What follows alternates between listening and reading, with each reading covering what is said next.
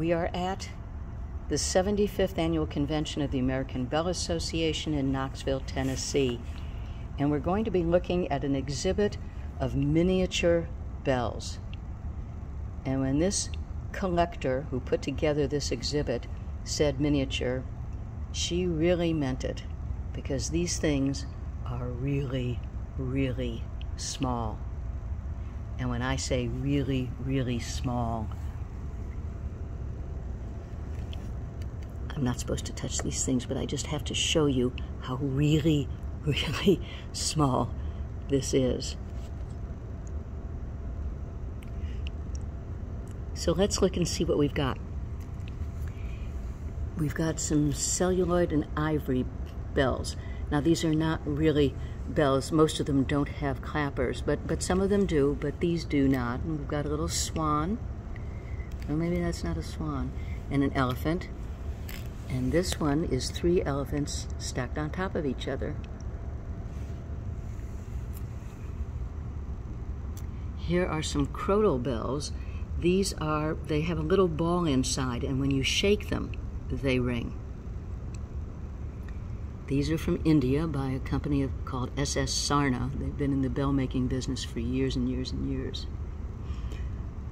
This is a twist bell.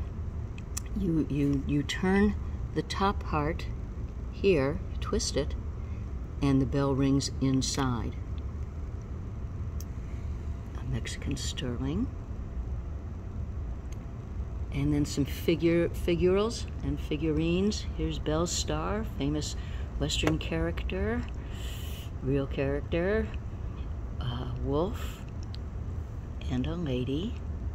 And again, they're very, very small. Let me get my finger next to it, and you can see it's not even the size of my full finger. Wind chime, a foo dog, and a hat button. These were this ball at the top in the Empire of China. The courtiers would have that little ball on top of their hat, and the different colors and different materials from which the ball was made indicated their rank and how far in advance people had to start bowing before them. Here are some from different places, some brass, some from the Isle of Capri, wooden bells, Swarovskis, look at these tiny things, and some beautiful cloisonné bells. And look at this one, gold-plated, and look at the detail. It's so itty-bitty, and somebody did all that work and got those stones in there. Some Wedgwood,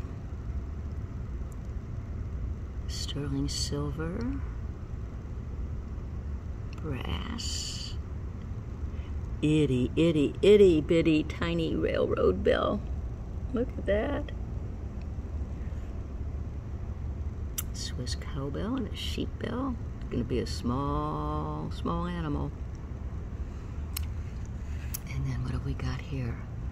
A metal pagoda.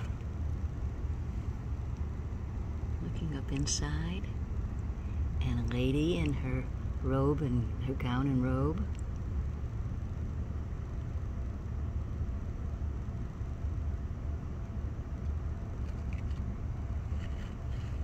Copper bells, you don't see those very often at all. Some porcelain, and again they're so small. Now we're getting just a little bit larger, not by much.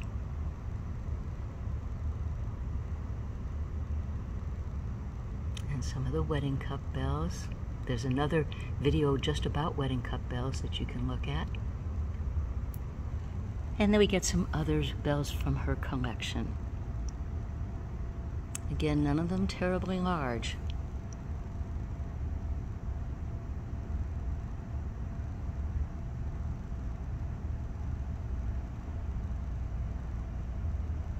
Look at the faces on these two. Isn't that great? And then over here, we have some wedding bells. Now, normally wedding bells are quite large. You don't ring any of them by holding the handle because the handle can separate. So they're decorative and symbolic. But these are, let me spread out my hand so you can see about how large they are.